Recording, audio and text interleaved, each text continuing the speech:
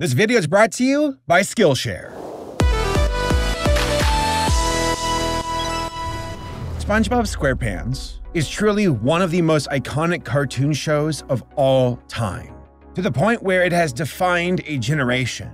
Now, that might sound a bit hyperbolic, but as an aging millennial, I can say on good authority how much this show means to me and my friends.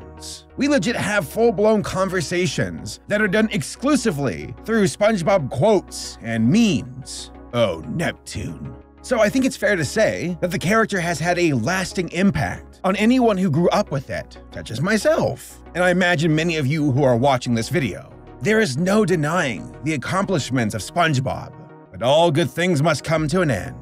And SpongeBob did not get the memo. As a matter of fact, we're currently witnessing an upswing in SpongeBob-related content, with multiple spin-offs and the continued march of the original show. For many fans, they see this as oversaturation of the franchise, and think that this is ruining SpongeBob, which leads me into the main point of why I'm making this video.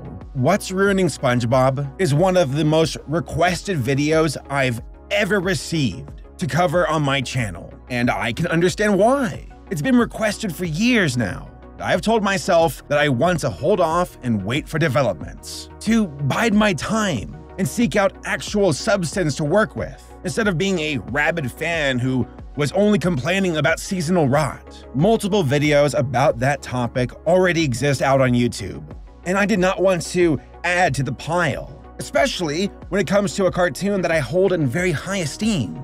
I want to give it my all for SpongeBob, my best research without confirmation bias or a grudge to settle. So, what did I do? I waited for development, and unfortunately, I got it. Steven Hillenburg, creator of SpongeBob, passed away in November of 2018. Steven's death was a tragic loss, and it vastly complicated an already messy situation. Who am I to complain about a cartoon show when someone had lost their life and people were in mourning? That was not the moment to bring it up. So I continued to bide my time, wondering if the topic itself might officially be too turbulent to address. But shortly after Steven's death, Viacom announced Camp Coral, the first official spin-off of SpongeBob SquarePants. For many people, they were outraged and claimed that this was a violation of Steven's vision, that Viacom did not have to worry about Steven anymore and can now do whatever they wanted with the SpongeBob franchise. For the record, it is not as simple as that, but the situation was nonetheless uncomfortable and raised many questions. For those who don't know, SpongeBob is the most successful franchise in Nickelodeon's history. Nothing comes close. Fairly Odd Parents? No. Rugrats? No. Cousin Skeeter? Close. No, not really, but no. When SpongeBob arrived in 1999, it began its rise as the undisputed champion of the network, and it dominated Nickelodeon's airwaves. Hell, it still does, as we see new episodes and movies well past its 20th anniversary, and its popularity continues to hold strong all the way into season 13. So there's no doubt that SpongeBob is Viacom's most profitable IP, having generated, as of 2019, over $13 billion in merchandising sales. Clearly recognizing the profit potential of SpongeBob, Viacom decided to expand its roster of SpongeBob programming for the first time, and Camp Coral was announced in summer of 2019. It was a contentious move to take a cartoon still incredibly popular and still in production and make more versions of it, all airing at the same time.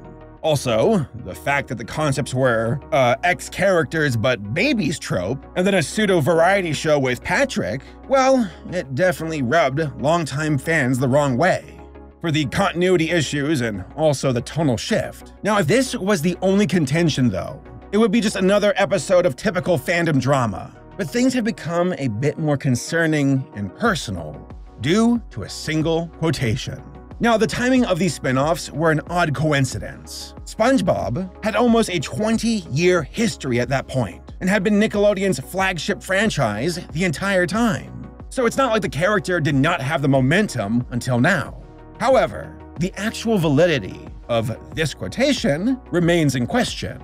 Trying to track down a first-hand source for Hillenburg's supposed stance has been so far inconclusive, but the most damning evidence comes from a reliable second-hand source, Paul Tibbitt, the person who was the showrunner for SpongeBob following Steven's death. He's gone on record multiple times, both directly on his Twitter and in articles, about how Steven would have never approved of spin-offs, pulling no punches and accusing the executives at Nickelodeon and Viacom for ignoring his creative wishes, going so far as straight up saying it was a joke with Hillenburg that if the executives ever came to him to try and make SpongeBob babies, he'd run. A former storyboard artist for SpongeBob and the current showrunner, Vincent Waller, echoed this sentiment back in 2017, before Hillenburg's death, responding on Twitter about a potential SpongeBob crossover. The only first-hand account of Hillenburg being against spin-offs, though, is from an interview back in 2009,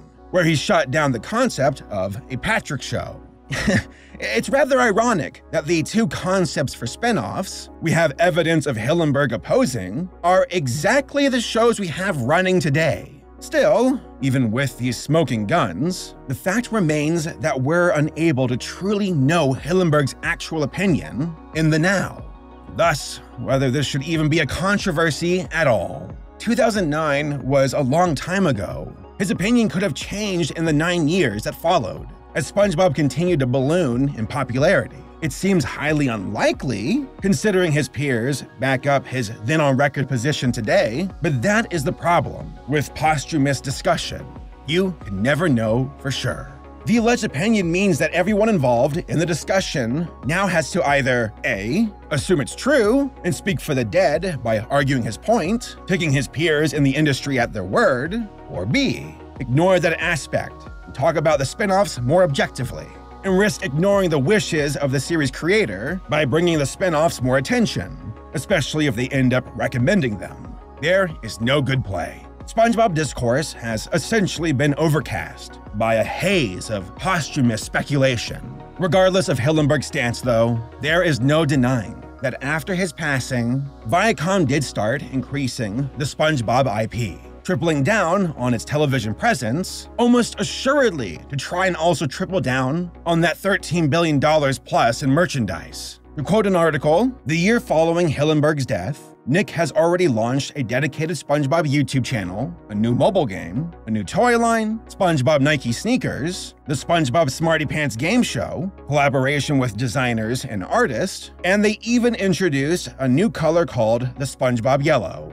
which is used in SpongeBob cosmetics. Not to forget the aforementioned spin-off shows that seem directly in conflict with Hillenburg's desires. SpongeBob is being treated as a multifaceted brand umbrella in its own right, with Nickelodeon's president, Brian Robbins, calling SpongeBob SquarePants, quote, our Marvel Universe, all but guaranteeing the continued development of more and more SpongeBob products, and yet another attempt by a large company to take whatever massive properties they control and try and channel the MCU business model with it. Brian, I don't want to bury the lead. Patrick Star has his own show. How did I miss that? When did it happen? And what was the first spinoff? Who else has one? Squidward? Sure. Well, Patrick just launched his own show this summer, and it was all part of our franchise plan with the SpongeBob franchise. The first spinoff ever actually premiered on Paramount Plus at launch this March, Camp Carl, which came from the Sponge on the Run film. And now we launched Patrick Star this summer. We're also well on our way with the whole SpongeBob universe of all the beloved characters, whether in their own films coming or in all their TV series. It is no surprise that Viacom is trying to turn SpongeBob into their version of Mickey Mouse. But it's not that simple. SpongeBob isn't Mickey. The two are completely different. Mickey is a blank slate from nearly 100 years ago that you can throw into a variety of scenarios, while SpongeBob is much more defined in his character and setting. So trying to turn him into a Mickey-like icon will only damage the legacy of SpongeBob. It's frustrating, we will probably never know for certain what Hillenburg truly thought about this issue in general. And we definitely won't know what he would think about the actual spin-offs that have been released and the state of SpongeBob today. But the fact that the decisions were made public only after his passing makes for a coincidence that just tugs at one's curiosity for conspiracy and disdain for corporate greed.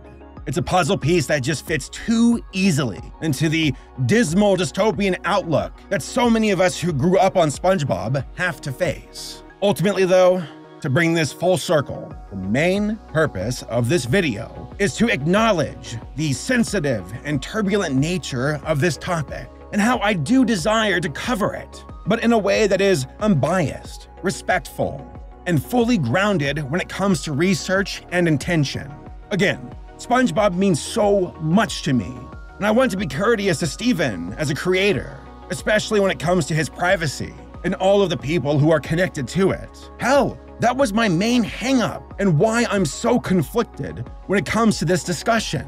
But as a viewer, as a fan, I don't think it's wrong to ask questions and wonder what happened, especially when there's so much confusion and conflicting information. Now, do we need to hold a trial and demand explanations? To put our nose in the private affairs of Steven and his family and his close friends? No, absolutely not. That's crossing a line. If I reach a point where it is like, leave it alone, that is not your business, then I will leave it alone. But at the same time, I believe that it's not wrong to be curious about such an iconic show that has been in the public eye for 20 years. So, yeah, this is a very unusual video and is more of me declaring my intentions of wanting to research it and what has happened to it. And I suppose this video also is me explaining my conflicting thoughts, if anything, and how I often wonder about this subject. But hey, I feel that this is probably the best way to vent and get things off my chest before I sally forth with my research. I just wanted to make it abundantly clear that I am going to treat this topic with the utmost tact and respect, while also being able to conduct myself in an unbiased manner. I think I got my work cut out for me, and all for a cartoony sponge who cooks burgers and catches jellyfish. Man, if only middle school me knew how much this show would mean to me as the sad adult that I am. Grown man researching SpongeBob. Sad, right? How sad. Goodbye, everyone. I'll remember you all in therapy. So a big shout out to this video's sponsor, Skillshare. For those who don't know, Skillshare is an online learning community with thousands of inspiring classes for creators. Explore new skills, deepen existing passions, get lost in creativity. And let me tell you, there are options, thousands of classes for creative and curious people on topics that range from illustration to animation, video editing, social media marketing, and more. Skillshare is truly an excellent way to hone your skills, whether you're a pro or a casual hobbyist. As of late, I've been doing a lot of self-reflection and have asked myself, what can I do to help myself become a better me? Because personally, I find that the pursuit of knowledge can be one of the greatest parts of the human experience. You get to challenge yourself and your mind and see if you can learn and master a new skill or trait. Heck, it might even become something you can do as a profession someday. For me, I've been taking aim at Blender. I can already hear the 3D animators going, so it begins. Good luck. Well, you know what? I don't need your luck, because I have help, dang it. Specifically, the workshop Bring Your Illustrations to Life with Blender 3D from Southern Shoddy 3D. So, for those who don't know, I have ADD, and learning can be very challenging at times. Being told how to do something isn't very effective for me, but being shown? Now we're talking. I can actually see how things are done step by step and can go at a pace that I'm comfortable with. Like, I've been meaning to pursue Blender lessons for a while now, but I did not know where to start. And then bing, like a light in my head. It was like, Skillshare, go to Skillshare. And it's been a very fun and fulfilling experience. Best of all, Skillshare is curated specifically for learning, meaning that there are no ads. and they're always launching new premium classes, so you can stay focused and follow wherever your creativity takes you. So I highly recommend Skillshare. It's a great place to improve yourself, sharpen your skills, satisfy your pursuit of knowledge. And for the first 1,000 of my subscribers who click the link in the description, well, you will get a 1-month free trial of Skillshare, so you can start exploring your creativity today.